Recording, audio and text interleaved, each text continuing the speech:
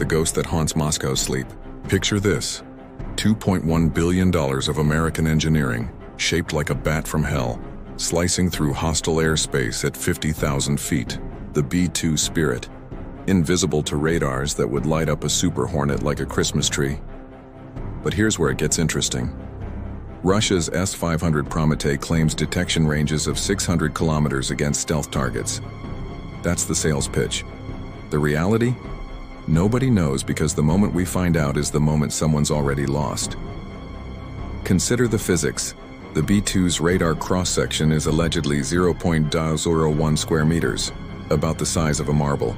The S-500 uses multi-band targeting, specifically designed to catch what shouldn't be there. It's hunting for atmospheric distortions, thermal signatures, the whisper of disturbed air molecules. But here's the kicker. Stealth isn't invisibility, it's delayed detection.